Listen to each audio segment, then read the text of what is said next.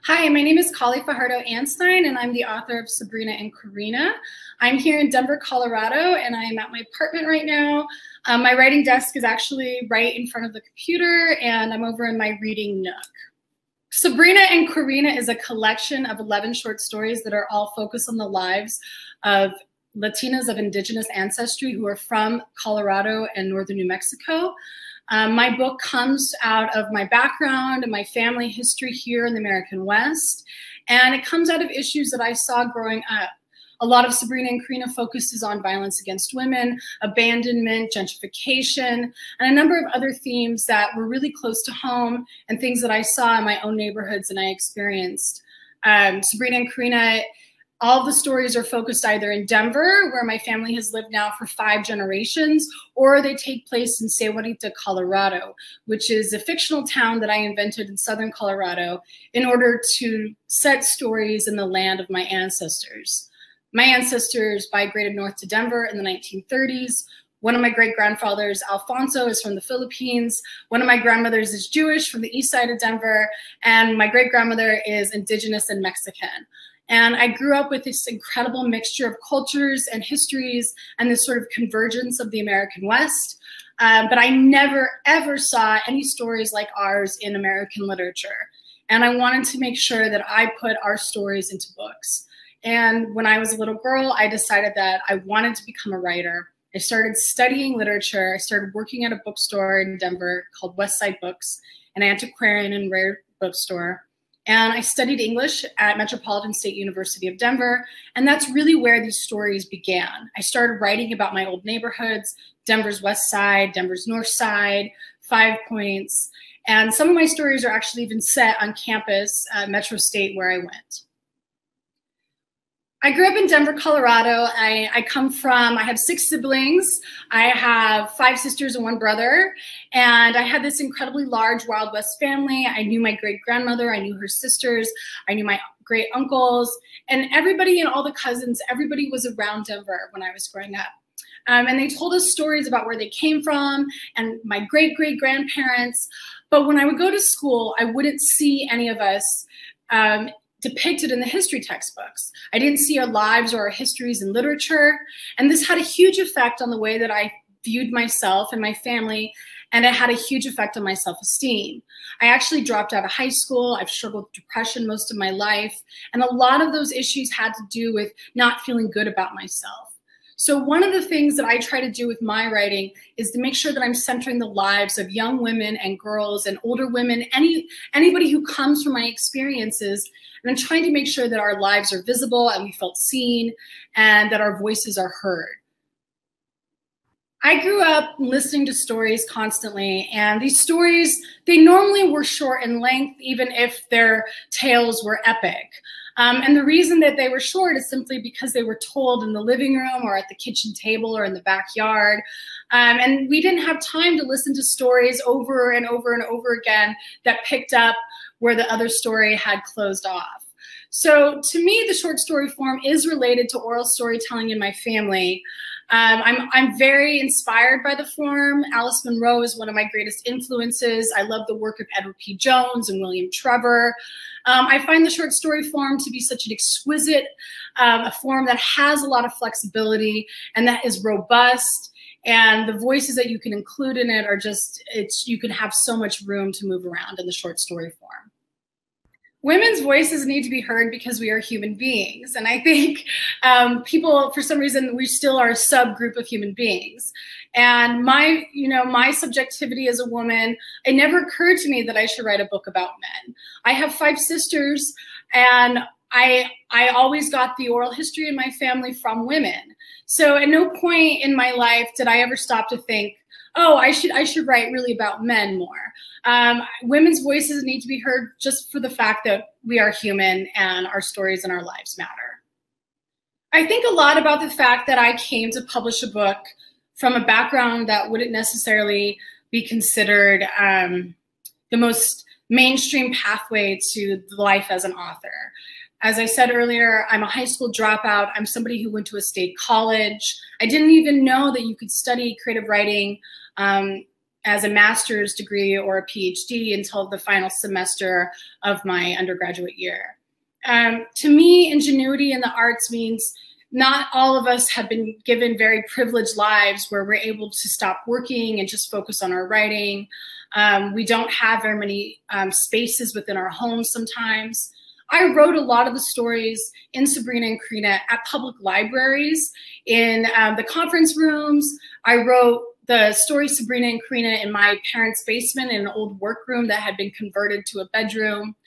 I wrote on the buses and airplanes and anywhere I could because I didn't really have my own office or any space to write in.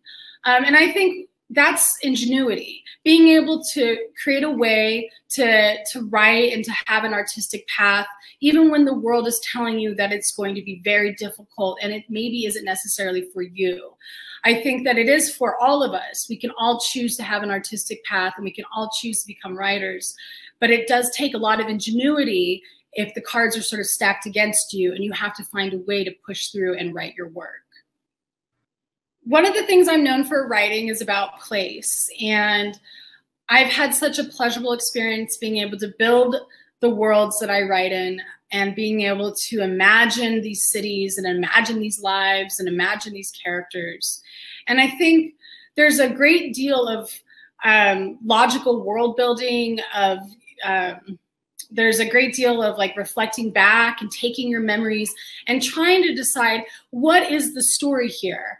Where do I find the heart, the beating heart of this story, and how do I present it to other people so it's entertaining and they learn from it and it's artful?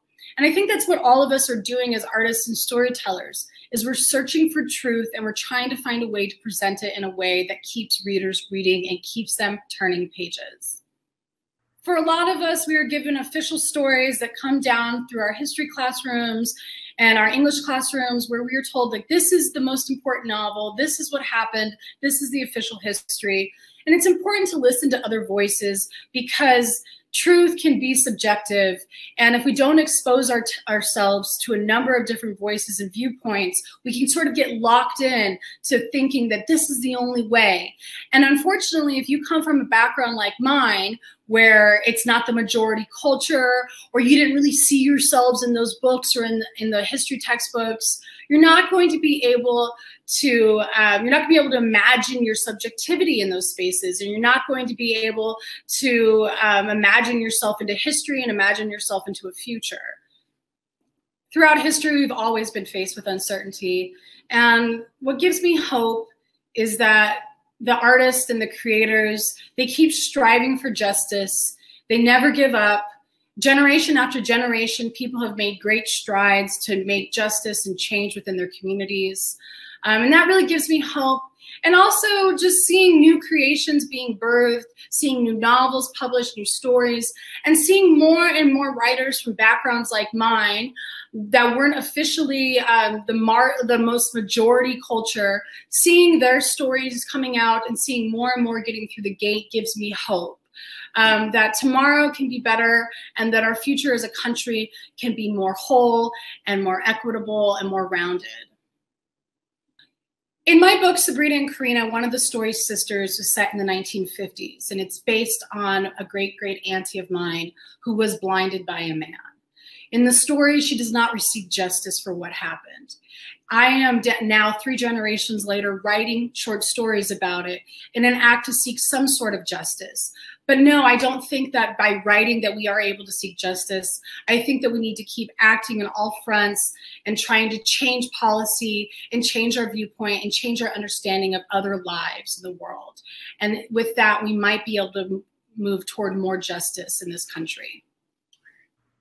I hope readers learn from Sabrina and Corina that you can tell stories that are both heartbreaking and sad, but also filled with humor and light and positivity and resilience. I also hope readers will learn about the place where I come from, Denver, Colorado, and I hope they'll learn about my culture and my ancestors, Chicanas of Indigenous ancestry from the American West, and I hope they'll learn about the lives of women and girls from the American West, from this place, and I hope they'll see that the working class, people who are not the educated elite, their lives belong in literature and they should be centered. I think humor is something that's built into my culture. I think it's built into our storytelling traditions and the way we tell jokes and the way we share gossip with one another. I think humor is just one of the most vital aspects of life. If you can't laugh at yourself, I don't know how you're supposed to keep going forward. Yeah, I think humor does round out sort of some of the pain that we experience.